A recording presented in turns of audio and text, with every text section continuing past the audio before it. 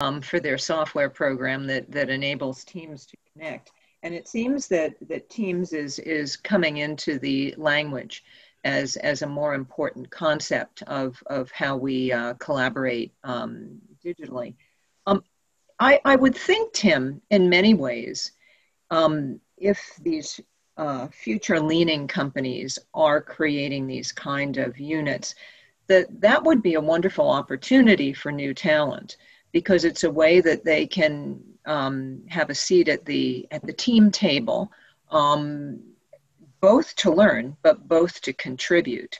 And are you, just to open this up a little bit, are you finding that some of your trainees are working in this manner, or are aware of it, or desire to work in this way?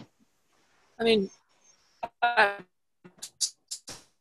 think that's very true, and I agree with Barney there on that sort of sense of groups and smaller groups to be more agile and effective. I think, you know, for younger marketing talent in the industry, the opportunities to absolutely want to work in those sort of very high performing teams that don't have a huge amount of bureaucracy and a huge amount of levels, where ultimately they can contribute. And as you say, sort of that seems to be the most effective route. I think what is interesting is the skills required for those to work in those kind of teams are quite specialist. So we're seeing sort of specialist skills, especially in SEO, SEM, and optimization type of marketing to sort of make up those teams. And they might be rounded out by analytics and other elements to kind of to form those teams. So I do absolutely think for the younger marketing talent of today, those kind of teams are exactly where they want to work. Do they always get to do that? I think that's a mix, right? Sometimes yes, sometimes not so much. And they may be in a big organization where their projects are a little more ring-fenced, to say, and they don't necessarily get that flexibility that they might want. But I do think that's also another learning opportunity too. The trouble is that it can be too narrow. Yes, the teams are a great way to kind of have those different skill sets in one place.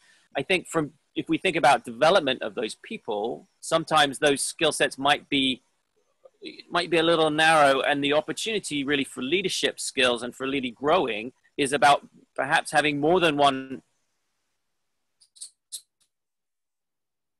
as it were, and ultimately being able to look further over the organization and solve problems that are wider than just in your silo, let's call it. Well, let me think about that for a second, because one of the things that we were talking about as part of a new view of the marketplace is a little bit of the gig economy, and I'm not sure if I'm up to speed on if the gig economy is thriving right now, or maybe a little less so. COVID has changed so many things. But would you envision, Barney, say on these effective smaller teams or pods that you've talked about, are they all necessarily employees of a certain, whether it's an agency or whether it's even an in-house unit within a marketing department? Can some of them be just outside experts who want to work on certain projects and make their living that way? Deb, I think the ultimate vision is that you bring the best available talent in the marketplace to the project.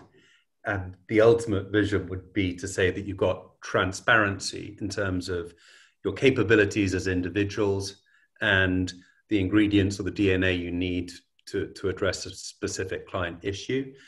So in an agency context, essentially what you're forming is a marketplace where you have got projects that can be, with a defined set of needs and capabilities that are needed to address that problem. And on the other side, you've got a pool of talent of different levels of experience with different niche skills, to Tim's point. And that marketplace can help bring the right team to the table in a given situation. I think larger agencies would have the aspiration that they can provide their own pool of 100,000 employees or 20,000 or 5,000 or smaller, right? But they would like to think that they could manage their own marketplace. But I think increasingly you're beginning to see a number of agency models who pride themselves on their extended network of freelancers. And their USP is essentially their digital operating system, which is a place where people can plug in and collaborate on.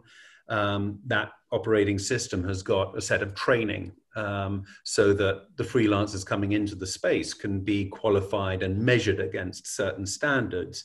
And as they do that, they become attuned to the specific processes that agency is using. And I think that's very exciting. It's a really, really interesting model.